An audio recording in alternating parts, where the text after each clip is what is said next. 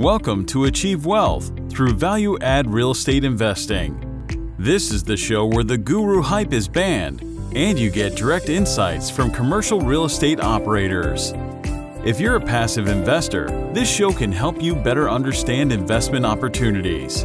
And if you're an active investor, the lessons from each episode can help you to become more effective in your own deals. Now, here's your host, investor and author, James Kandasamy. Hi, listeners. Welcome to Achieve Wealth Podcast. This is James Kandasamy. Achieve Wealth Podcast focuses on commercial real estate operators who is killing it in the all kind of commercial real estate asset classes. Today, I have Kyle Mitchell. Kyle is from California, who has bought his first deal of 42 units in the market of Tucson, Arizona. And he's going to be sharing his experience on coming to that first deal. And Kyle's also co-host of his weekly real estate podcast, which is Passive Income Through Multifamily Real Estate. Hey, Kyle, welcome to the show.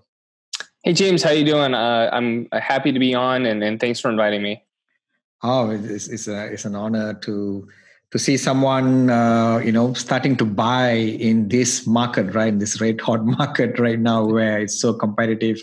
Even though it's still the best time to buy, just because of the climate of buying the deals, right? The interest rate is really good, and there's a lot of capital looking for a place to park their money and make money as well. But the biggest problem is finding the right deal. So tell me about your journey. When did you start looking for deal? When did you start even thinking about investing in real estate? Yeah, so I've been investing in real estate since 2013. And how I got started was even in high school, I invested a little bit of money in the stock market. I had a couple $1,000s invested in the stock market, and I lost it in 6 months. And it was, nothing that I could do about it. And I just learned quickly that I wanted more control over my investments. And I just started looking online and listening to some podcasts, reading some books. Like most people, Rich Dad, Poor Dad was one of the books that changed my life. And I just knew I wanted to get into real estate. So I bought my first single family home in Long Beach, California, Southern California, and started building up a small portfolio of single family homes across the United States. And from there, I learned quickly that I couldn't scale as fast as I wanted to with single family homes. And I wanted real estate to be my vehicle to provide myself and my family with financial freedom. And so I started looking at some other asset classes, and that's when I found multifamily. Got it. You just reminded me of something very interesting in my life when I go into real estate. I read for the first time I read the Robert Kiyosaki's book, maybe 10, 15 years ago, when I was busy working, and I can never understand the book. I know it changed a lot of people's life when they read it. I recently read it again, and now it all makes sense. In the beginning, it didn't make sense. I'd say, what is this guy talking about? Because we're so busy on a W-2 job, and especially me, and I can never understand what is it trying to talk about. So what was the aha moment when you read that book? What is that? Yeah, to be honest, I did read that book and I reread it several times. The one that really changed my thinking was his cash flow quadrant book, if I'm being honest. So, but he really teaches you how to understand how, how your time works for you, basically. And so being a business owner and a entrepreneur, you can have other people working for you while you make money. Otherwise, you're trading your time for money, being a independent contractor or a small business owner or a W-2 employee. And so that was the biggest mindset shift to me, is really, purchasing assets, not liabilities, that cash flow while you sleep, and having other people work on them for you. Got it. Yeah, maybe people who are in W-2 job who have read his book and never get it. And I was one of them, right? Because I think when you're working, 9 to 5, W-2 job, you're busy, and suddenly when you get this knowledge about, hey, you can do business, you can do investment, it's completely out of your arena, right? And I read a few pages and I gave up on it because it just doesn't align to me. So for the people who are in W-2 job, just be aware, sometimes it may not align with you because you're busy working in your own job, but I think when you mingle with people in real estate or with the business people, you get it, right?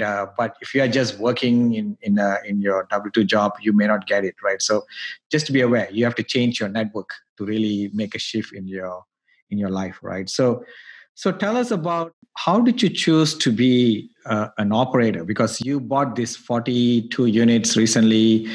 And I remember talking to you like 1 year ago when I met you in California, or maybe 6 months ago, right? We did a meetup there in Long Beach.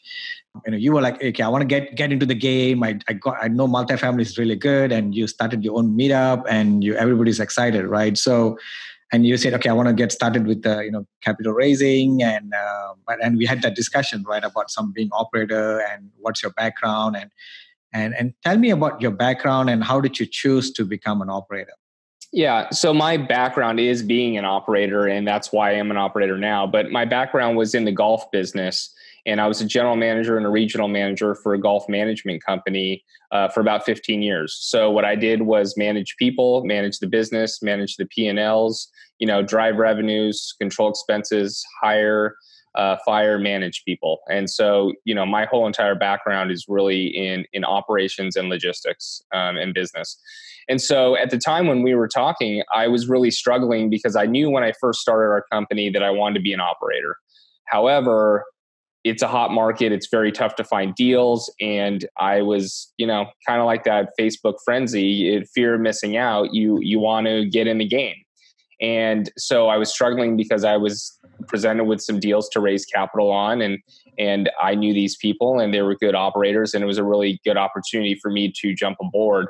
I decided not to jump on board, not because I didn't believe in the operator or the deal, but really because I wanted to stick to my values and who I believe I am, and then also my strengths. And my strengths are really as an operator. And so we passed on those and just kind of kept grinding, and knew we would eventually get to the point where we did get a property and we can operate on our own. And that's kind of where we are today. So were you able to see someone else who's an operator and you can align with it? Or how did you know that being an operator is what you want to do? It's because my background. It's just something that I am naturally kind of transferring over from the golf business to here. I think a lot of people hear, okay, you're in the golf business. That's completely different than real estate. And that may be the case, but we're doing the same things in the golf business that we're doing, in real estate. We are driving our revenues. We're controlling our expenses. We're making sure that our employees or our third-party property management company are doing the job that they need to do to operate the property. So it was an easy transition really for me. And it's just something I've been doing for so long that I really enjoy it. It's I'm not a big sales guy. I'm not, we do find our own deals and do all that kind of stuff too. But as far as raising capital, it wasn't something that I was really in love with doing. And really with an operator, it's the stuff that I love doing, diving into the P&Ls, seeing it, working out the business plan, working together with a third-party property management company to make sure that we are doing the right things to get to the numbers so our investors make their returns. Yeah, there's so much capital nowadays looking for a place to park their money and make money, right? So sometimes it's easier to start with being a capital raiser or being a partner who's bringing a chunk of the capital, right? But for me, it's always the operator at the top of the food chain, right? They make the most money, they control the whole deal, they are the backbone of the business. And this person who's the operator, it's so important because they know the detail of the business plan, right? They know how did they come up with the pro forma of rent increase? How did they underwrite the deal? Which comps did they go and shop, right? And when some things doesn't go right, the operator have to bring back the plane to the flight path again, right? And they are the one who can control all that. Whereas if you're in any other role, it's very hard for you to do that. And I think it's important that the capital raisers, not capital raisers, the investors need to know who are the operators because, the operators are the backbone of the deal. So I think that's a very key fact. So coming back to the deal that you did, how did you choose to do 42 units and not 10 units or 100 units? Yeah, so I think in a perfect world, we would have probably started with something a little bit larger, but I think you also have to know your limits as an operator and as a money raiser. And so, let's just say we were going to go after a $10 million deal that's 120 units. We would have to, you can back into the number that you're going to need to be able to close on, right? So you need $3 million for the down payment, another, let's just say, million for the for the CapEx. So you're 4 million. So does your net worth and liquidity get to what you need to close on the loan? Can you raise 4 million? And so all those things we had tracked, and we felt that this 42 unit at the price point that it was, that we could raise enough money. We had the net worth and liquidity to take it down. And it's a good sized property to be our first deal. So how did you align your team to be ready to take on that 42 units? I mean, I'm trying to figure out, how did you come up with that $3 million limit, right? So you must have either your net worth or, someone who acted as a key principal, as a KP. Yeah, so this is an interesting story, actually. Originally, we were going with a Freddie Mac loan. And the team was my fiance and I, who's my business partner. And then our parents were going to sign on the loan as KPs to bring on the net worth piece and liquidity. Mm-hmm. And halfway through, I wouldn't say we were struggling with the capital raise, but we were not feeling as comfortable as we should have. We had to raise about $1 million on this deal. And about 3 weeks in, we were about halfway there. And so the plan was to bring in another partner to help with asset management and raise capital if we were not able to get there, and use our extension. Well, at that point, our mortgage broker said, "Hey, Kyle, it's too late to bring on a GP. We've already submitted your loan application to Freddie Mac. We're not adding any more GPs." So then we were stuck between a rock and a hard place, to be honest, because it was either continue to raise, but we're doing a 506B, right? So it's not like we can meet new people. Our network is our network at that time. And so we would really have to grind it out and convince some of the people that weren't on board to come on board or come up with our own capital, or switch over and try to find another lender. And the reason why we were in that position is I fully believe that you need to raise 100% of your capital, or else you just can't execute on your business plan. If your business plan is to raise $1 million and you only raise $700,000, you're $300,000 short on executing on your business plan. And that's very crucial. And we are not the type of investors that utilize the cash flow from our properties to put back into the CapEx. We feel like that could really hurt you if the revenues go down, or for some reason you have a big expense, you don't have cash flow that month. Now all of a sudden you can't put money back into the property and your business plan suffers. So we always raise the capital up front for the capital improvements so that we can execute them whether our incomes are up or down. So we decided to switch. 29 days left to close after our extension. We switched from Freddie to Fannie, and a new lender. And it was a pretty stressful time. But so we brought on a KP to sign on it. And that KP we had known for about 10 months. We've been building a relationship with them, and wanted to do other deals. We looked at several other deals together. And we met through our meetup. And there was one other partner that came on board that helps with asset management and raised. We raised about $900,000 ourselves, and this other person came in and raised $100,000 to close. And we literally recorded about an hour before we were supposed to close. Got it. That's very interesting. So, coming to, how did you align passive investors before your first deal? Yeah. So we had been building our investor list for over a year before we got this deal. And so it was something that we had planned all along. And the reason why we really hadn't done a deal up until that point, we wanted to make sure that we felt comfortable with the amount of money that we could raise. So we did several things. We obviously went to networking events. We started our own meetup.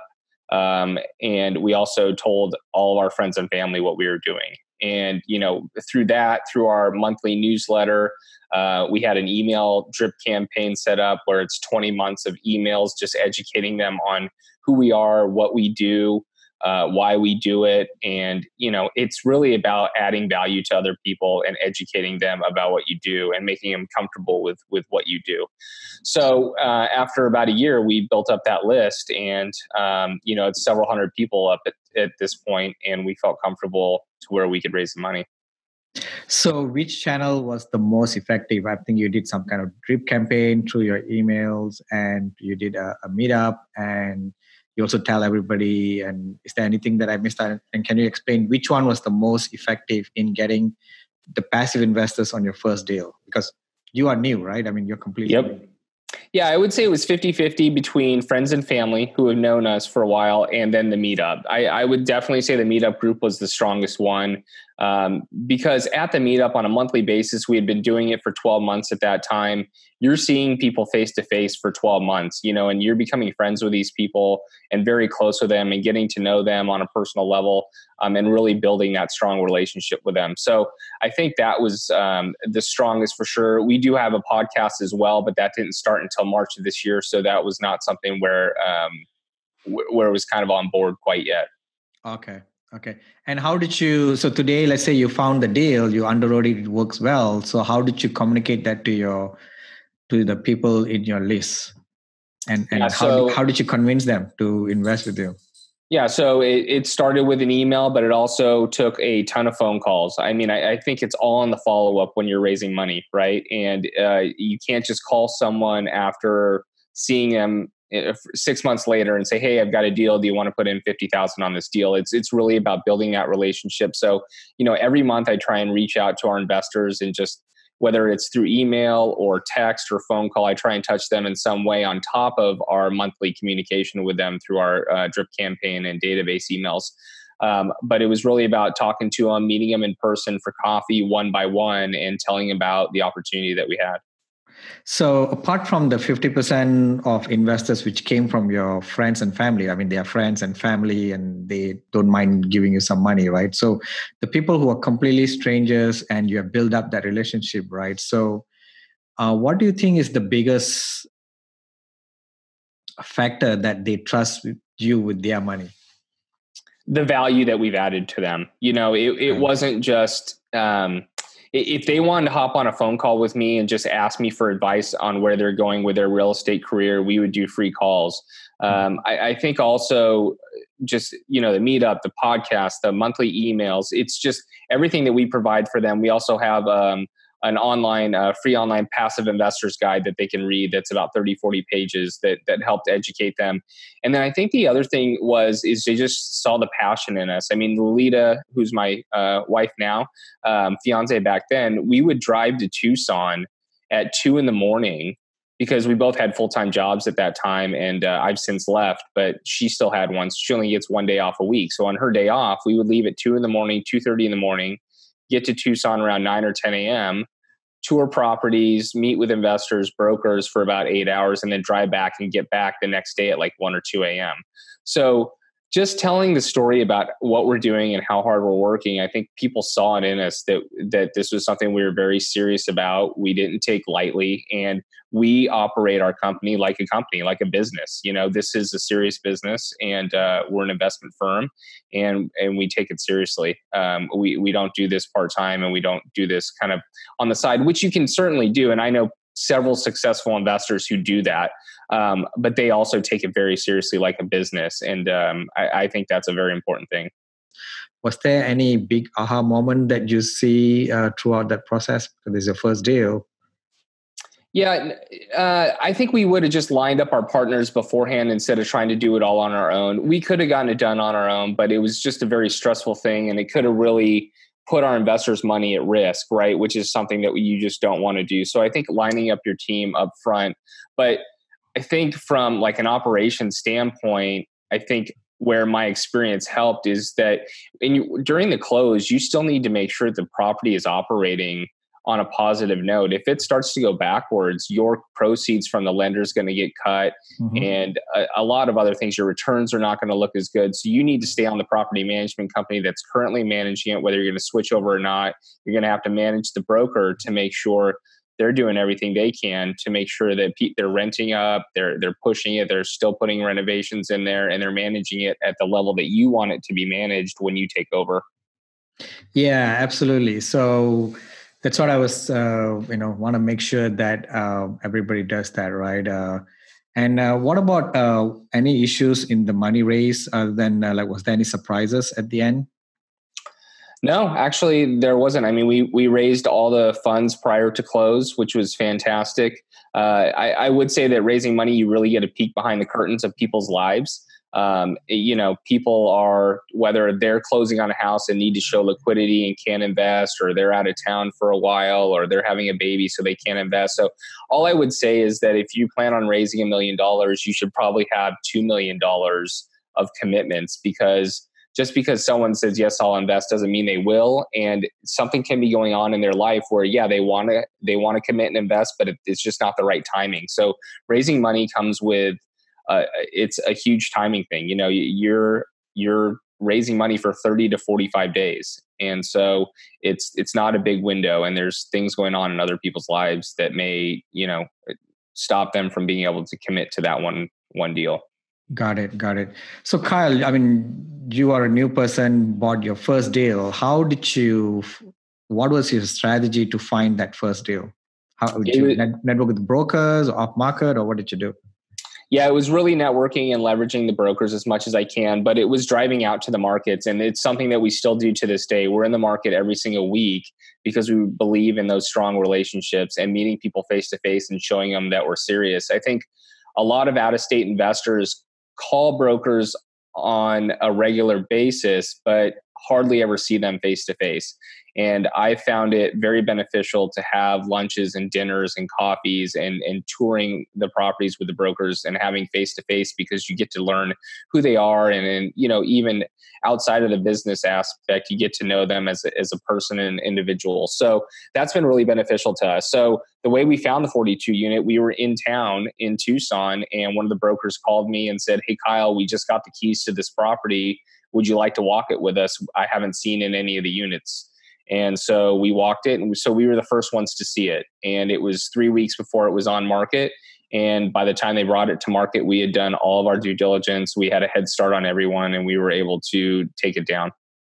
Yeah, it's interesting that, usually brokers, especially on a much larger deal, they are very, very skeptical, or they do not want to deal with a lot of new people, right? Because there's a lot of people looking at the much larger deal, and you went to 40 something units, which is a lot of big guys don't look at it, right? Which is, I think, is an absolute good strategy for a person to start. I know a lot of people out there telling just go and buy above 100 units because there's so much capital you can syndicate, but it's also harder to get started because there's a lot of people looking at above 100 units, right? So I started with the 45 units, and I really learned a lot, right? So do you think you are learning a lot, and how many months already right now? It's been 2 months since we've closed. And yeah, absolutely. I am learning a lot on the whole process from A to Z, right? Now we're in my comfort zone where I'm operating the property, managing the property manager. So I'm still learning on how the property management company kind of does things, but I really do feel like I'm in my comfort zone right now. Awesome. Yeah, I mean, you really learn a lot when you buy, deals on your own, and even you buy smaller properties, because you're going to be learning everything. But the thing is, the knowledge that like I got from 45 units and the knowledge that you are getting in your 42 units is going to take you, to above 1,000 units pretty easily, right? Because you are doing it yourself, right? So sometimes when you buy your too big of a deal, there's too many GPs in the GP ship, and you give it to third party. You're not there. You're not being an active asset manager. You may skip a lot of knowledge, right? So do you have a property manager right now for 42 units, or how is that being worked out? We do, and I think we got lucky on this. We have a property management company that is the biggest property management company in Phoenix, and they also have a lot of properties in Tucson. It just so happens that most of their owners have sold their properties in Tucson, so now they're trying to build back their portfolio. So I caught them on a really good time. They know I want to scale in those two markets, and so they typically do not manage properties under 100 units. And we were able to convince them to manage this property. So we don't have full-time staff, but we have a part-time leasing agent and a part-time maintenance person. But we're able to piggyback off of another property so that they're both full-time employees. And so that's worked out really good. And having a third-party property management company that's as large as they are, we're able to leverage. They have an in-house GC team. We can leverage all their relationships. They have an in-house marketing team. So there's not a lot of 42 units that have, their own Facebook page, their own website, and all that kind of stuff. And And this third-party property management company does that for us. Awesome. That's very interesting, because I know 42 units is going to be hard to have I think you probably can have like one person, but I think you're managing it with the leasing agent and a part-time maintenance, right? So that's awesome. And they are sharing it with other properties, which is really good, really good. And so why did you choose Tucson? First we were looking into Phoenix, and Phoenix is a really hot market right now, and we love everything about it. It's just very competitive. So a lot of the brokers that we were talking to said, Kyle, what you're looking for, value add, B2C class assets, take a look at Tucson. And at that point, this was a year and a half ago, or just over a year ago, we weren't really sold on it because we didn't know much about it. So what we did is we started going out there every week and started learning the market. The rent growth, population growth, all those metrics are very good in Tucson, and they follow the Phoenix market. So the more time we spent out there, the more we started to like it. Now, I would say about Tucson is you have to be careful where you buy. It's definitely a pocketed area, but it's got job diversity just like Phoenix does, and that's why we like both of those markets. The proximity of them is another good point for us. I'm out in the markets every week, and so I could either drive or fly, but be there pretty quickly. Whereas if I was investing in Florida, it would be difficult for me to make it out there on a weekly basis, and dealing with the time changes and things like that. Got it. And what was the value add that you see in this deal? Well, there's a lot of value adds on it. The previous owner was a very hands-off owner, and the first time we saw the property, it was pretty evident. There's just not a lot of money being put back into the property. The sign on the front, on the corner, had a phone number that was disconnected. They did not have any online presence. So I'm actually not even sure how they were leasing up the units. So that was an opportunity right there. And we've already been able to get the performer rents prior to any renovation starting, just by having a phone number that works, having someone that responds. The property management company that they had in there was a single family home provider. So, any type of service call, they're getting charged $35, $40 an hour, even if it's to open a door for someone. And so there's a lot of repair and maintenance money in there that is being wasted. But overall, it's just being mismanaged from an income standpoint and an expense standpoint. Got it. So, I want to go back to, who are people who are newbies who want to get started in this business, right? Is there any advice that you want to give it to any newbies that you want to emphasize right now? Yeah, I've said this a lot lately, and it's just get out of your comfort zone. It's something that it's very difficult at times, but once you start doing it, you really start to get comfortable with being uncomfortable. And that's been the biggest thing for us. I would say 15 months ago, I would not be able to speak on this podcast. I could not speak in front of a group of people at a meetup. I was just terrified.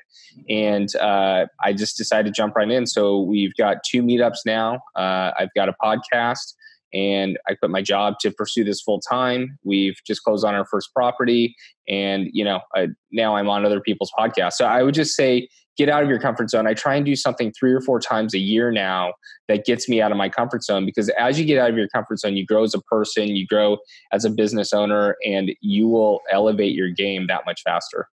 Yeah, absolutely. So why do you want to do this for the rest of your life? Why? It's building generational wealth. Multifamily is not get rich quick by any means, but it's definitely get rich over a long period of time.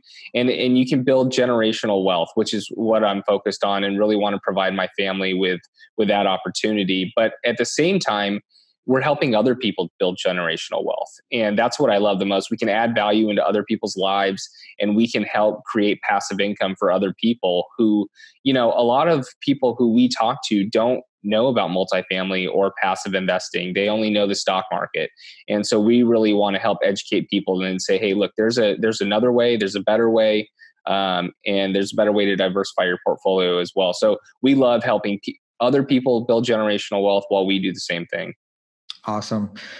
Is there anything that, I know you have been on a few other podcasts. Is there anything that you think that you have not shared in any of the podcasts that you want to share to our listeners?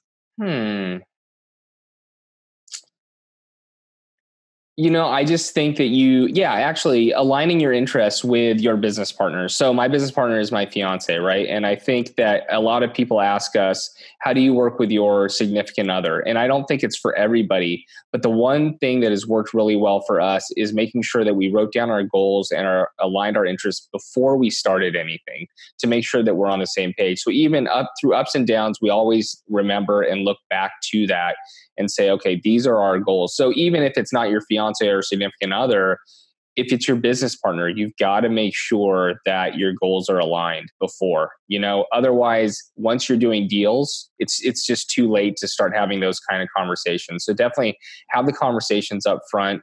And while you're building your team, make sure that you take the time to get on the same page, because a lot of people just want to get going now, right? And if you want to get going now and you get the wrong business partner, it's going to come crumbling down in the future. And so take more time up front to set up your teams and align yourself with the right people so that you can streamline your business and really be off and going on the right foot.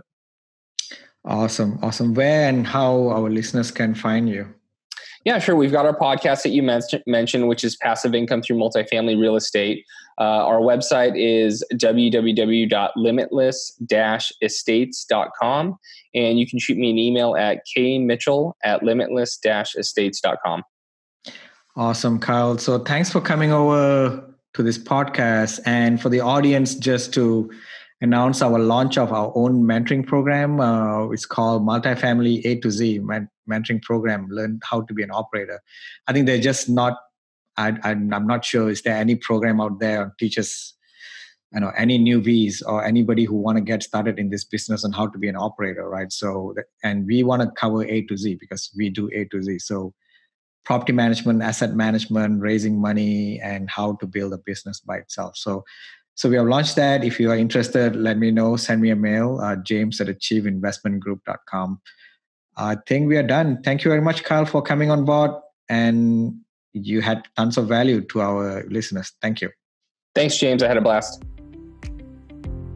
That's it for this episode. If you'd like to learn even more, check out James's free audiobook. It's the audio version of his best-selling book on passive investing. You can get the audiobook completely free, along with other valuable resources, by visiting www.achieveinvestmentgroup.com/free audiobook. Also, be sure to join our Facebook group too. To find it, just do a Facebook search for Multifamily Investors Group. Thanks for listening. Join us again for another episode next week. See you then.